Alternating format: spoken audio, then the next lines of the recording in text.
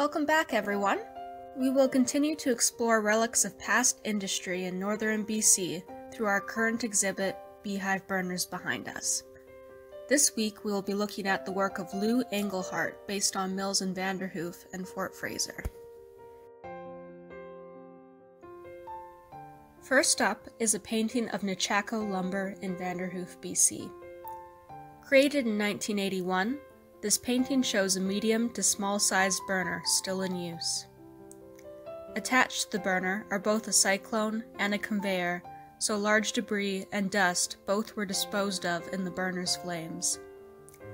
The site around the burner seems to be empty except for a few stray logs and oil barrels in the foreground.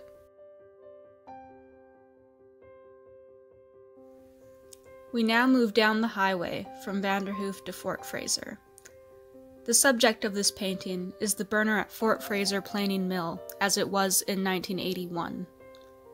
Englehart's description on the back of this painting notes that the mill is owned by Winchester Securities and is situated on the Nechako River. In the background behind the smoking burner is a lineup of bright orange CN boxcars.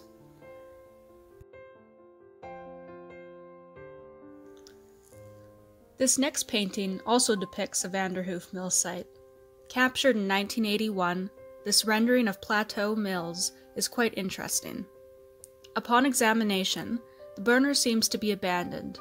There is no pipe or conveyor attached to its deposit opening, and there appears to be an opening at the bottom missing a closure. To the right of the burner, there is what appears to be a cyclone, but it is not attached to the burner. Dust was probably collected here and disposed of by other means. Our last painting for today's video highlights the lingering presence of beehive burners often away from popular sight and mind. This painting shows a burner that also belonged to the Fort Fraser planing mill. However, by 1981 this burner had already been abandoned and forgotten. The burner became the center of a trash pile, where unwanted industrial remains were left to eventually be covered up by flowers.